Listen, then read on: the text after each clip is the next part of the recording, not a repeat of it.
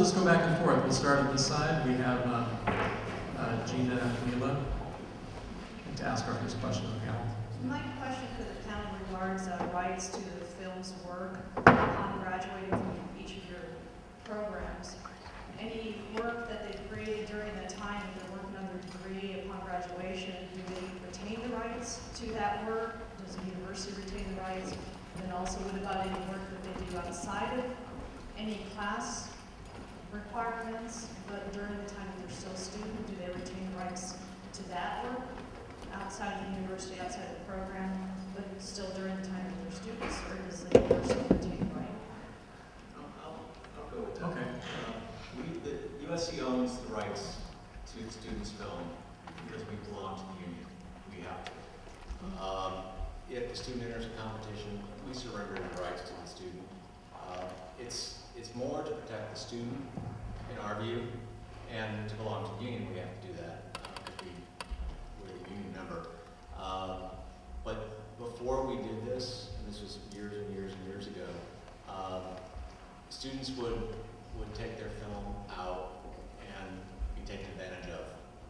People would try to buy their film from them, steal the idea, there was no protection.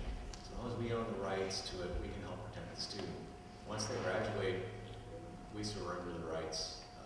We work with them to make sure that they're being represented right, even if an alumni. In terms of anything they shoot on their own, that's theirs. And we have no right to that. So they're not using SAG-AFTRA, so it doesn't affect us at all. And any other universities want to address Our this? students own all of their films at any given time, inside or outside of the house. So do ours. So anything they do is completely owned by the students. We just ask, at certain times to showcase them or to put them online to promote the school, but it's completely for the student. Okay, Mortgage. I've just been speaking to one of our faculty who's also training about this in the last week or so this is a kind of timely subject. We have a library of films that we can't exploit because in the past we hadn't really faced this issue. I had initially been interested in what's called a mutually exclusive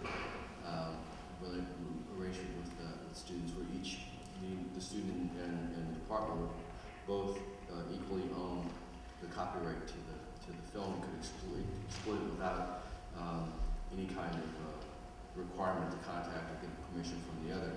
But I've been informed and now believe that it would be better for us to have a limited license. So in fact, we can take the film and put it into festivals as they come up, or put it into DVDs or other opportunities to promote the department or the student, and not have to keep going back to the student. And then the student will have the ability to use their film for their own purposes without contacting us. So it'll be a nice, much more clean situation. But let me underline, so it's bright and clear, we don't want to be the sole owner of any student's work, whether it's a script, a television show, or a film. What we just like to be able to do is to take advantage of it so that we can promote that student and promote our department long after that student has left the department, and it may be difficult to get back in touch with. Okay. If I may add just a Sure. second part to that question. Because we're trying to develop in the university setting a well-rounded filmmaker, or whatever they end up becoming, upon graduation, is part of the university program for each of their schools also teaching them the business aspect of when they get out as to how to protect themselves and their work?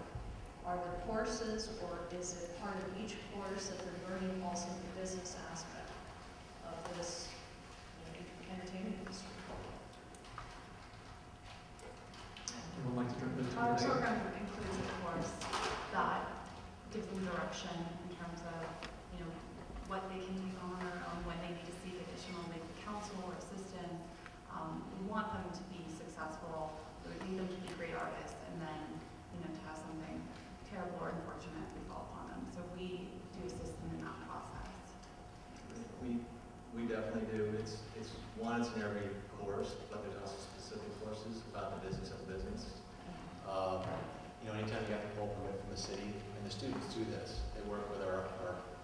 production facilities office.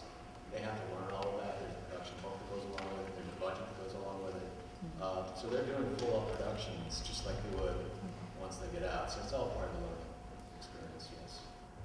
Yeah, the model is the professional production. So whatever you think you have to do in a professional production, we're asking our students to do. So we have a production management class that takes them through all of the union contracts and work rules, takes them through all the other kinds of contracts with distributors. We try to prepare them with an experience in the classroom that replicates what would happen on the outside if they were an independent producer. So I think, Without repeating everything, we do the same thing. I mean, that's our job is at the university, is to educate the students so when they do graduate, they're fully able to be able to do that. And yeah, I mean, they're pretty much doing their production, you know, like you think, you know, on their own. So they have to get insurance and they have to, you know, make sure they're following within the union guidelines and, you know, all that stuff. So I think they definitely, through what they're learning in class and the experience they have, you know, they're fully capable to be able to know what they're getting themselves into once they graduate. So. All right, thank you. Let's go over here. We have Austin, are you, or Chance, are you asking a question? Or maybe over here. I actually have a question. Yeah, go ahead. I was just wondering what your guidelines were for your films for the classes. I know we have some guidelines here as to what we can have in our films. Yeah, we have content guidelines because we're in high school in terms of the things that they can't put in the movies. Because we showed them to you know, your families and nieces and nephews and everybody. So are there any restrictions? We don't blow things up. You know, we practice safe filming. Sorry, Yeah, it's pretty open. Whatever you make, you make. You know, within decency. And again, we're a union school, so we have to follow the rules. You know, you can't be a kid. You have a kid on set, you have to have a nurse. You know, it's a real production. So, I mean, if you want to have a sex scene, you can have a sex scene if that's what you're asking. So, we're not X-rated though. Okay. Okay, so I guess there are some extreme limitations, but yeah, because you're an adult, you get to do what you'd like to do as an adult. I shouldn't say adult film like that, it sounds bad, but as an adult who makes films, as opposed to a high school student or a minor, where the situation here is a bit different. you should be guided though by the marketplace. Okay, I hate to say that, but let's bring up the marketplace. I mean, if you look at the films that are in distribution over the last 20 years, how many of them are X? That's not even, they're not, just de minimis. How many of them are R's? Very, very few. So if you want to produce something that nobody sees, that can't be used to promote your career, yeah, you can do that. I don't think that's the best use of your time or our resources. But yeah, I'm not going to stop you from doing it.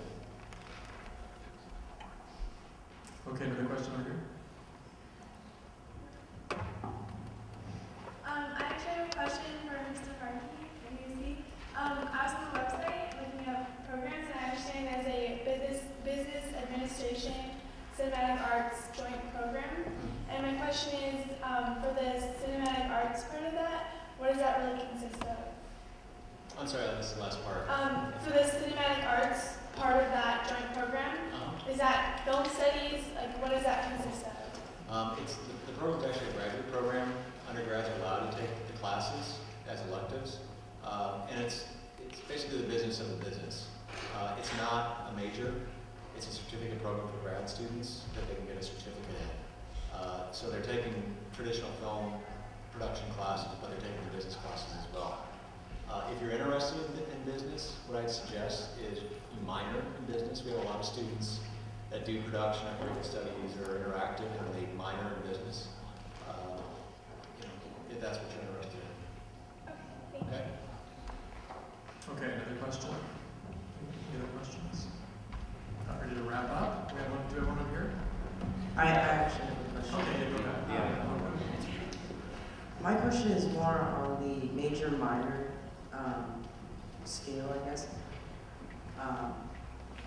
I'm curious because you can minor in a film class and take, not a regular class, but a class outside of film. How does that affect your expertise in the subject, or how does that degree affect, I guess, the rest of your career? So getting a minor, what are you not learning as opposed to getting a major in film? Yeah. Or how does that affect you? Anybody address that? I guess, when would you steer somebody toward a minor in film as opposed to a major in film or cinematic arts or television? So you all will be great at a number of different things. Maybe it's filmmaking and maybe it's biomechanics. Who knows? So if you have another interest that you feel you want to pursue in terms of your career, go pursue it. But that doesn't mean you have to leave film behind. You can still have a minor in film. And maybe, down the road you'll go back. Who knows? Your career will probably take you on a number of different turns. So that's when a minor could be advantageous. Additionally, all of our programs are competitive.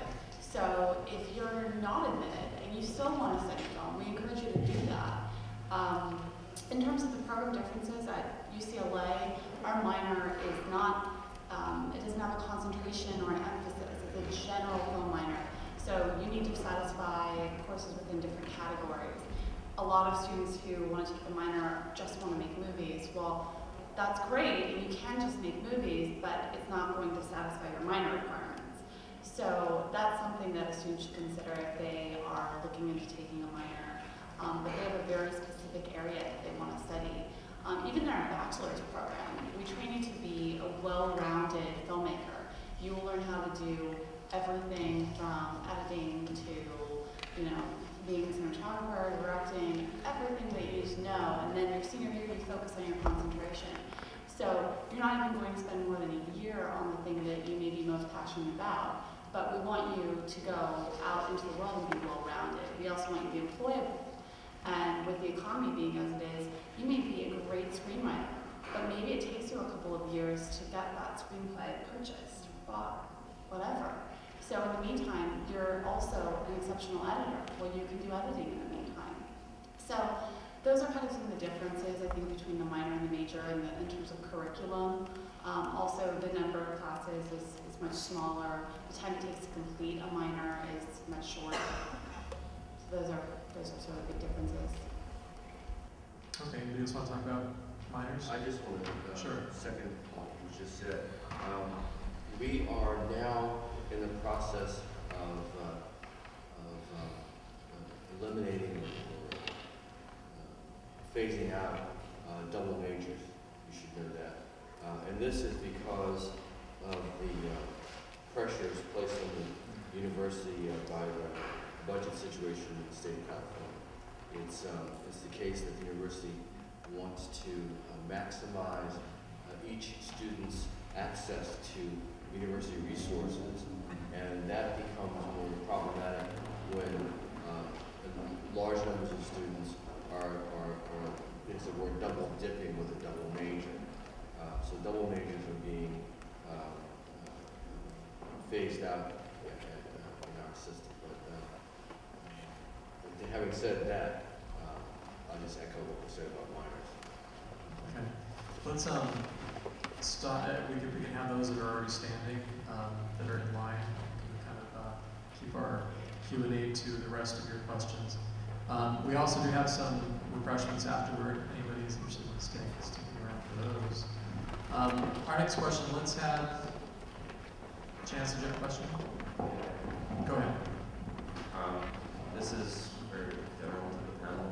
What an aspect of the application for the more personal parts about the application, how exactly would there be a specific format to that, or is it an essay, is it a narrative, is there any specific way you need to write that?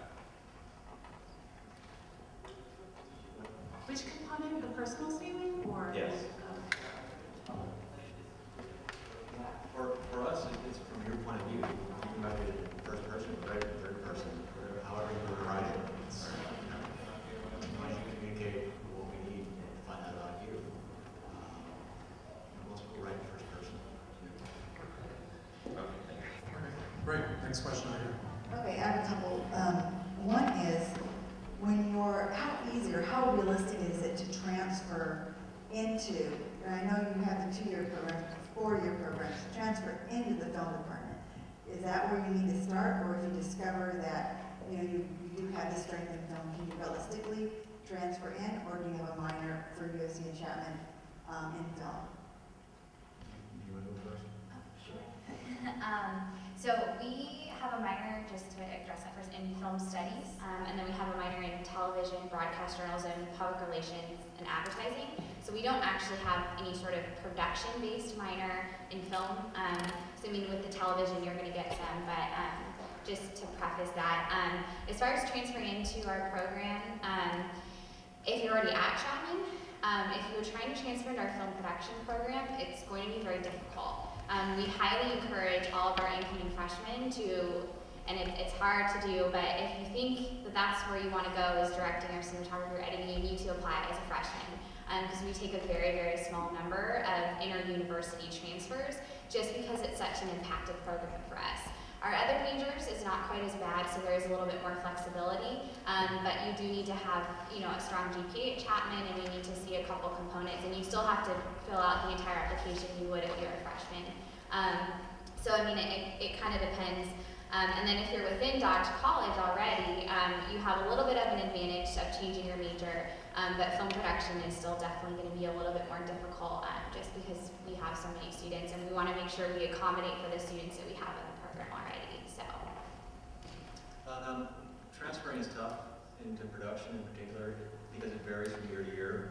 The way our students move through the sequence, the only way to open up spots is if students don't move forward. That's usually because they haven't passed the foreign language requirements, so they can't move forward.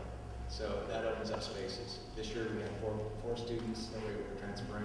Last year we had more than 20. So it varies from year to year. What I'd recommend is if you're going to transfer, you transfer into, we call it critical studies, cinematic studies. The programs almost run parallel, and I actually prefer the critical studies program because it's more flexible. It allows the student to take still production classes, but other classes within the program more freely. It also allows them to double major. It's an easier program to double major in. So we have people like Brian Singer, who did Spider-Man, who was a critical studies major, and still went into film. So we have a lot of alumni that come out of the critical studies program, and we also have a lot of people that come out of the critical studies program and end up doing other things. They go into education and whatnot. A lot of them go into executive positions in studios. So it's a little bit more well-rounded, but we also have more spaces in the fall and spring for transfers and studies. And then, how many years will it actually take to graduate from each of your programs? 4. Ours is 2, but it's a 2-year program. In the past, our 2-year program often had students in it who were 6th year and 7th year students on campus. Now, this is largely due to the fact that we're a state institution. Any citizen in California can take a class.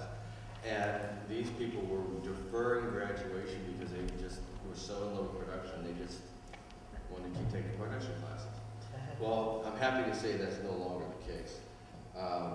We have pretty strict guidelines now across the university, and we're happy about participating in those strict guidelines. You will be monitored as to your credits, and we will help you get out in 2 years. There were, a year ago, I think 6 what we call super seniors. These are not seniors with some, enhanced powers, but seniors who were over the graduation credit level that's needed to graduate. Instead of needing 120 credits, they have 134, 144, 150 units. Those people are being identified. They're being limited in the number of, in the kinds of courses they can take to those courses they need to graduate, and they're being escorted through the process post-haste. So I would say 2 years, yeah, only 2 years.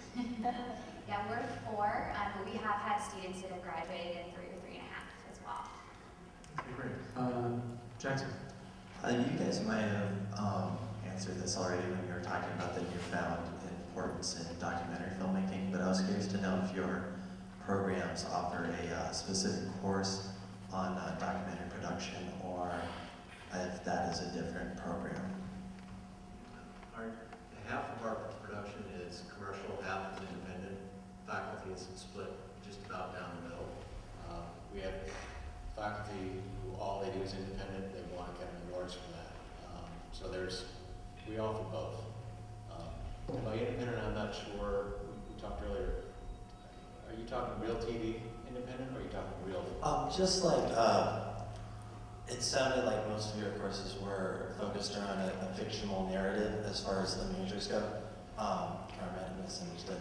So I was wondering if there was a specific direction to go in documentary as a film perspective or a TV.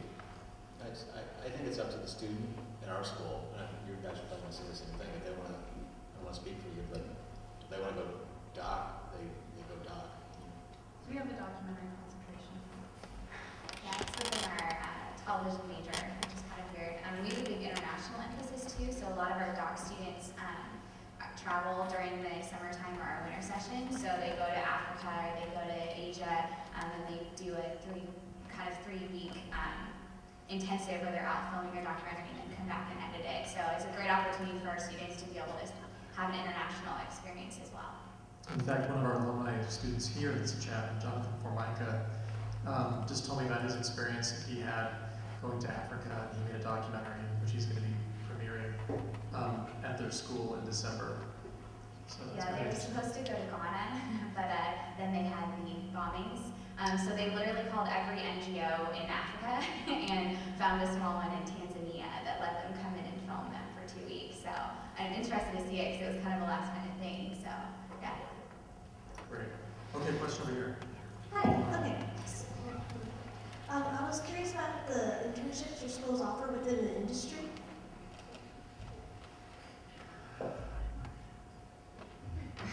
We don't have internships. Yeah, I don't keep statistics on this, but I'm told I run the largest media internship program in the public schools in the state of California. I have right now over 30 students who are in different aspects of the industry. The next semester I'll have another 30. In the summer I'll have probably 20. So we run a lot of students through our internship program. And they're in television, they're in public relations, they're in motion pictures. The variety of jobs is just reflects the industry. So we have a very vibrant and very exciting internship program. If you want to know more about it, I'd be happy to share the specifics with you. But that'll go beyond what I should talk about. And do any of the other schools have an internship placement program, or a way that you kind of connect students with getting their foot in the door? Yeah. Probably all do, to one center or another. But I need to set some realistic expectations here. I don't think any school finds you an internship. You are an active participant in finding that. What we do is we can connect you, and I'll talk just from my point of view. We'll connect you, and studios and independent folks do come to us and they're looking for summer interns or spring interns, whatever. And we have a job board, just like everybody does on the internet and whatnot. They're all vetted.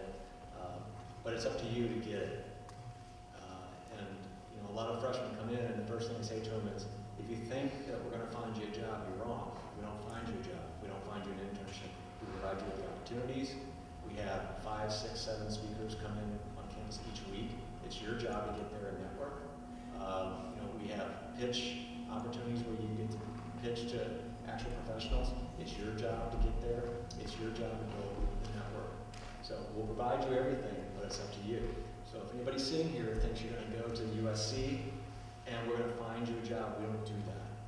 And it's always an eye-opener to some of our freshmen and their parents especially. It's like, I'm paying what? And you're not going to hit them and get them a job? So we'll help you. But and personally, I don't know a single student that doesn't have an internship.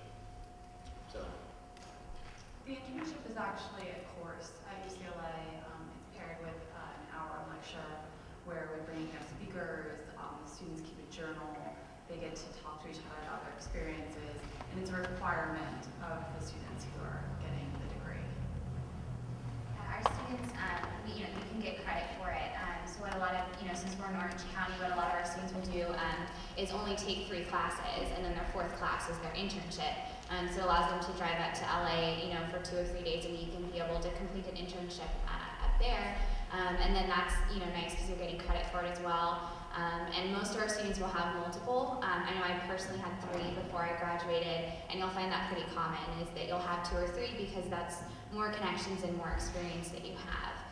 So it's definitely something, but like what USC was mentioning, it's definitely not a placement program. We have a career development center that you can talk to, and they'll look at your resume and they'll help you with your interview and they'll give you all the skills necessary. But you definitely need to take the initiative and network and pull out your business cards and shake their hand and kind of do your thing too.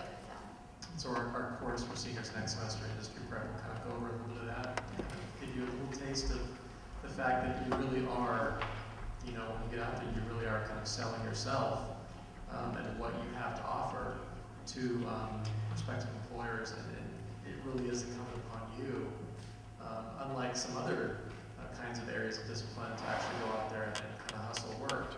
And then once you get that going, you make the connections and you'll be able to get references and find work that way. It's just kind of the way it is as a filmmaker. Adriana, question? Yeah, my question is more for UCLA. Can you minor in the film department as a freshman? You have to take 3 courses in order to apply. There is an application process actually to be a minor. And so it would be very difficult until probably the spring quarter to have taken those 3 classes, but it's not impossible. Great, thank you. And Greg? I actually have a similar question directed primarily towards USC, just looking at the majors. If I'm looking at 2 different majors in different departments, is there any disadvantage to applying to 2 different departments? No, we actually have a lot of students do it. It's your first pick, second pick. So on your application, there'll be first choice and second choice, and you put them both down, and you have to still submit supplemental to both departments. There's no advantage or disadvantage. I think somebody brought it up earlier. Always put down second choice. Always. If you leave it blank and the production team doesn't like you, but you show animation skills, animation will look at you. If not, you'll lose that. You may still be admitted to the university, and that's important for you all to know. You can apply to USC and to the Cinematic Arts School and not get into the Cinematic Arts program and still be admitted to USC. If that's the case, then you immediately try to transfer into critical studies, so you're in school, and that happens. I mean, we transfer students in right away. So, if you don't get into cinematic arts, doesn't necessarily mean you don't get into USC. You can still take film classes, you can still transfer into critical studies. So. Can I piggyback off of that as well? UCLA is similar. So there are students who get into UCLA, don't get into the film program, and they apply as a UCLA student or petitioner, as we call them, in the spring, and are sometimes admitted. One thing that's really important to note if you do decide to apply as a transfer student, you cannot list film as your second elective major. We will not consider your application. Yeah, I guess just to note that way with film production as well, if that needs to be your first choice. If it's listed as a second, we won't look at it. But if anything else is listed as a second choice and film production is your first, like I mentioned before, we definitely highly look at that. And since we read all the applications, we try to see if there's another way to accommodate the student. What do you think about it? Music industry. I'm sorry? Music industry. Music industry? Yeah, there's a Bachelor of Music and Bachelor of Science in the film music. So you're talking about double major in 2 different schools? Well, I mean, just choosing one going into freshman year, is there any disadvantage to applying to both? Two times a day. Okay, great. Thank you so much for coming. We'd like to get a round of applause.